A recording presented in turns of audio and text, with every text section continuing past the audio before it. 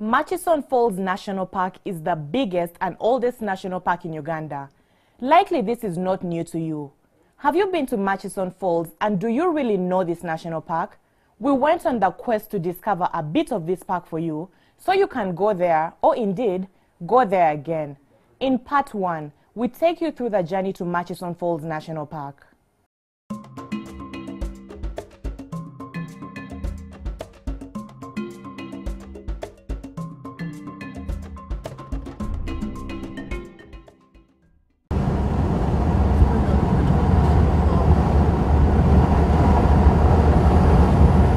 Off on the 4-hour, approximately 260-kilometer road trip to Murchison Falls National Park, located in Masindi district.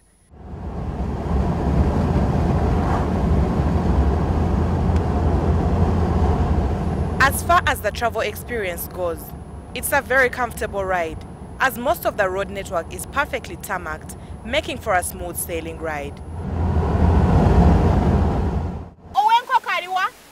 But even ahead of the anticipation of the park, fun could start on your way there. Make sure you don't miss the quick stopover at the Kafu River Bridge. On the way to Murchison Falls National Park, Kafu in Masindi district is a good place to stop. It's a hub of activity and you could consider trying out the different delicacies, the meat, the gonja, the cassava. And if that's not what you're into, then you could just even stretch your legs. From Kafu River Bridge, there's only 50 kilometers and you enter the Murchison Falls National Park. The stop at the gate will only take you a few minutes, 15 to be precise, where after paying your 30,000 shillings domestic park entry fee, you'll be ushered into the gate of the national park, with the caution to drive at 40 kilometers per hour, obviously to avoid any unfortunate incidents with the animals. The 80-kilometer drive through the park is one that will leave you in awe.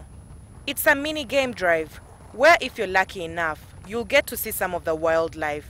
But all the same, at least sighting a monkey or chimpanzee is guaranteed. Plus you start to get the feeling that you're getting into the wild.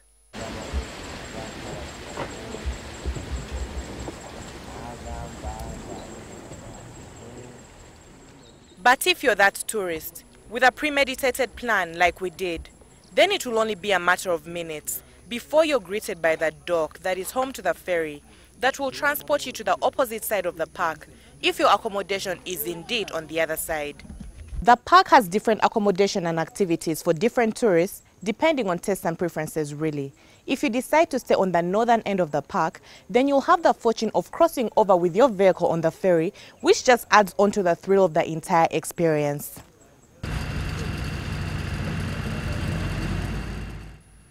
The ferry comes at the top of the hour, starting at 4 p.m., with another one at 5 p.m., and the very last one at 6 p.m.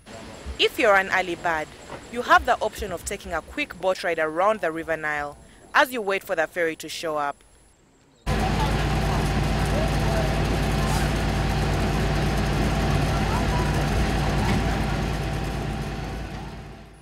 While on the ferry, passengers are expected to stand outside their cars, which is all the better, as it allows you to catch a wonderful and beautiful glimpse of the sunset.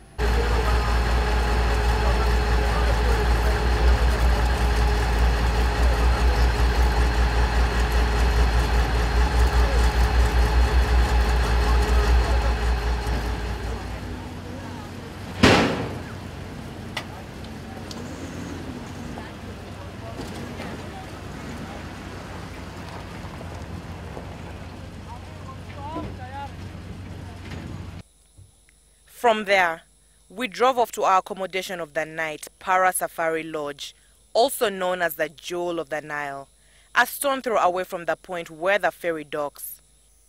By 7:45, we had checked into Para Safari Lodge and dinner time had arrived.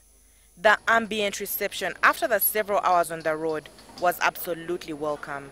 The weekend rate of Friday, Saturday and Sunday, very pocket-friendly rate.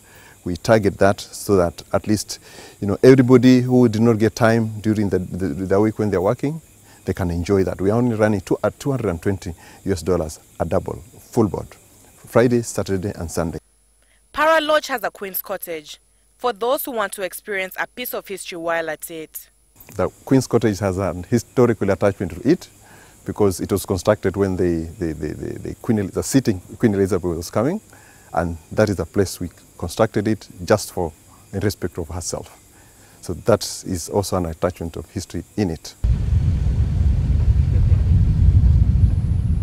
Join us tomorrow as we go on the game drive in Murchison, looking for predators and grazers and the Nile crocodiles, plus much, much more.